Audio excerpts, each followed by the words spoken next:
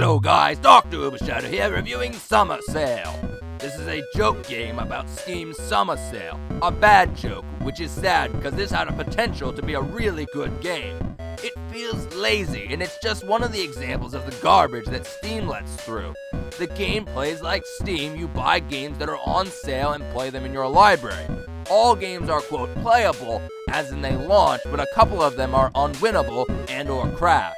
There are 3 games you play to get money, and the easiest is a cookie clicker. The music is bad and repetitive. I have seen and played games with better graphics in Flash games on Newgrounds than this game. And I give this a 0 out of 10. Hashtag don't even buy.